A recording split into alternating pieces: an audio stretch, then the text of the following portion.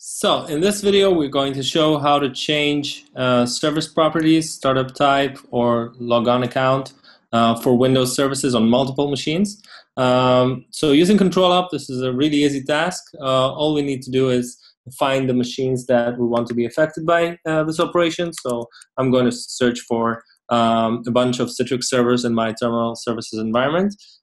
Select those machines, right-click, and select Manage Services. So what's going to happen at this point, ControlUp is going to contact all those services and present us with a list of services, which is a combined list of all the services on all those machines together, with some color codes indicating the differences between the services. So it's enough that some property or the state of the service is different between the machines, and ControlUp is going to show us this in using this different icon.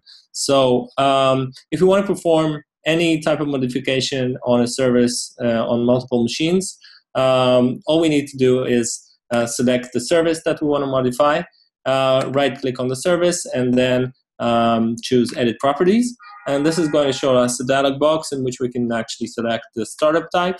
If we want to disable the service, so all we need to do is select Disabled and click OK.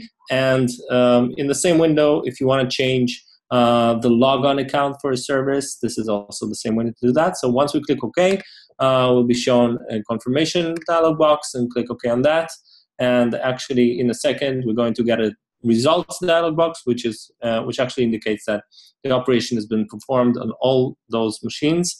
And this only took me a couple of seconds. As you can see, the service is now effectively disabled on all those machines, and the results are shown in real time. So